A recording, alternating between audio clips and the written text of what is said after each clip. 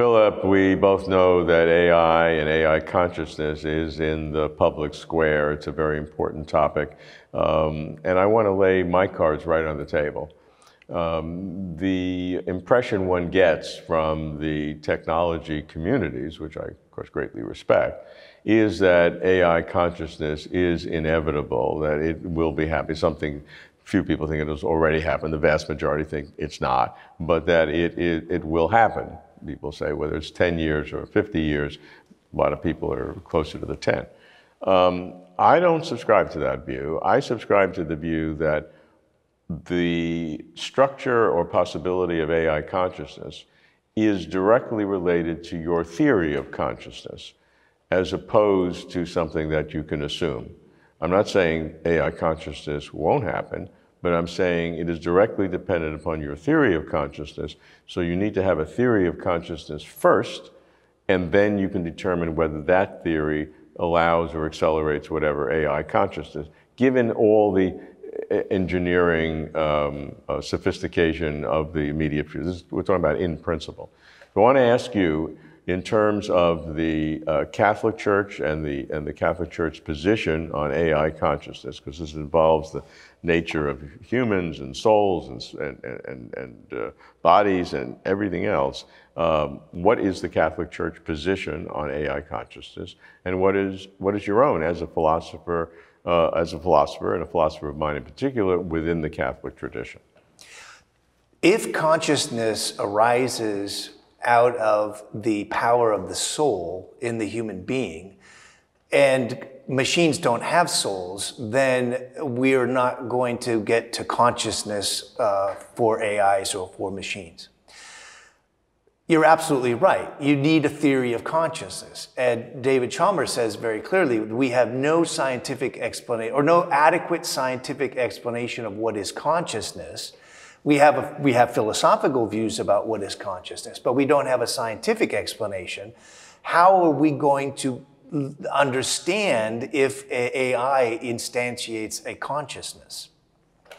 Now, Ray Kurzweil has a great phrase that I enjoy quoting, and that is, if we can't tell the difference, is there one?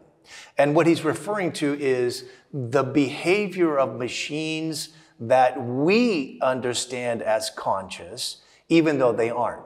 And Chalmers goes into this where he talks about zombies. A zombie is a human being which is behaving as a conscious being, but does not have consciousness. Indistinguishable in terms of behavior, words, everything else. And Chalmers rejects that. He doesn't agree that you can get behavior which is exhibiting consciousness without consciousness. Now, at the university, we're having a lot of debates about this now. I mean, not just us, but that my experience in Boston is that the consensus right now, and this, like you said, this may change. The consensus right now is that quickly AIs are going to exhibit what we understand as conscious behavior, but they won't be conscious. And so some of my colleagues are saying, let's call it something else. And I'm not sure what to call it. Now, there's a group of professors at MIT which are coming up with different theories about artificial agency. So they're keeping the artificial in there so we understand that they're not conscious the way human beings are conscious.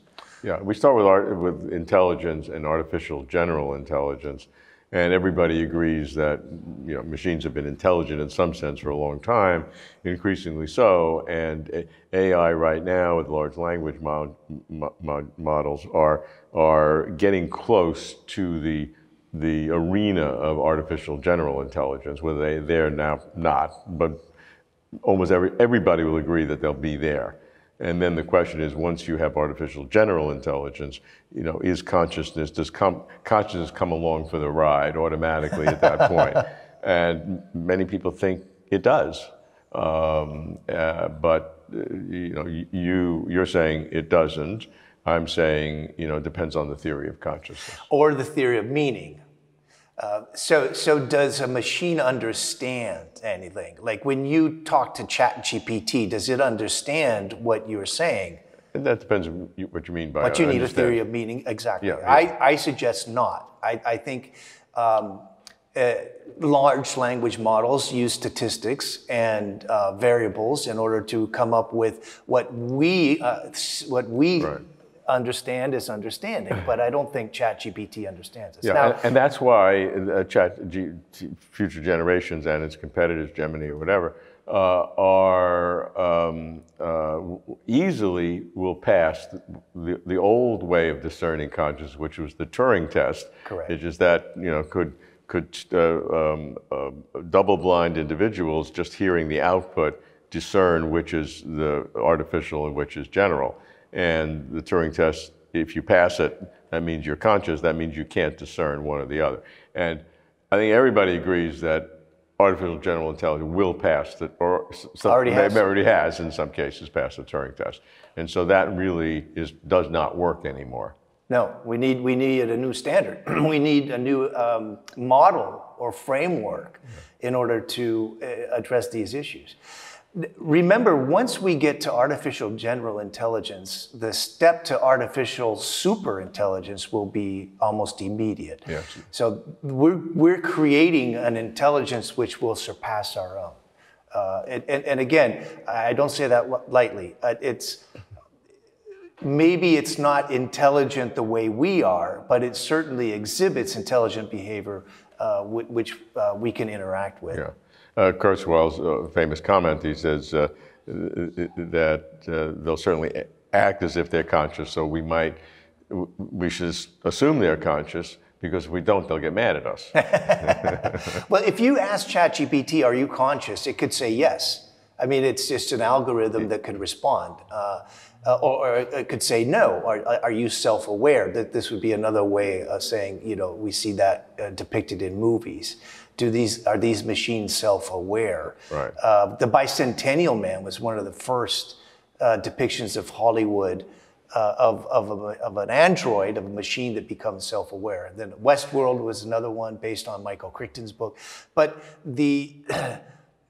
what is going to happen in Kurzweil's view also is that we're going to treat it as if it were conscious. Now, this is going to bring in a tremendous amount of ramifications. For example, legal status.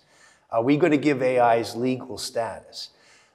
Self-driving cars. I was born in Mountain View, California, the first city to get permission to use self-driving cars, because that's where Google has its headquarters. What happens in an accident? Elon Musk faces this issue with Tesla also.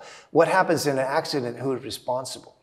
So if self-driving cars is a close understanding of what artificial intelligence is on a practical level, because these are cars moving around the city. The classical example, if a child runs out in the middle of the street, and what does the car do? Does it stop to avoid hitting the child, or does it keep going so it doesn't get hit from behind and protects its own passengers, etc.? So these are dilemmas which are typical. But the problem with self-driving cars is not the technology, but it's the legal ramifications. Who is responsible? And I don't know if we have a framework that answers that yet. Eliezer Yudkowsky has a wonderful example, well, it's a scary example of what an AI could do in the future. An AI, and the technology is there today. This could happen today. An AI can send a request to the Centers of Disease Control in Atlanta, Georgia, which is the largest in the United States, and ask for a deadly virus to be FedExed to someone in Reno, Nevada. And that person would take the virus and put it into a reservoir outside of Reno and kill, within a few days, 100,000 people. An AI could do that. It could make a request. It could forge the signature of the Surgeon General. It could, ask Federal Express to accept. So it could do this all by itself today. And of course, Yudkowsky asks the question, why doesn't it do it? And he says, because it's not yet up to that. It's not yet up to that. But we could program an AI to do that. And that's scary. That's scary, because you're talking about a lot of people who would end up dead.